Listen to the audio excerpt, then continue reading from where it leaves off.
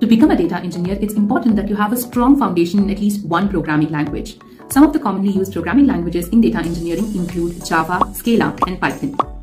For all those newbies aspiring to be data engineers, Python would be a popular choice because it has a relatively low learning curve in comparison to other programming languages. Python also has an extensive ecosystem of libraries and tools for data manipulation, analysis, and visualization. Java is another widely used programming language in data engineering. It has a strong support for multi-threading, which can be useful for data engineering tasks that involve parallel processing. Moving on to Scala is a functional programming language that is often used in data engineering tasks. It's a well-known choice because of the fact that Spark, one of the popular distributed frameworks, was developed using Scala.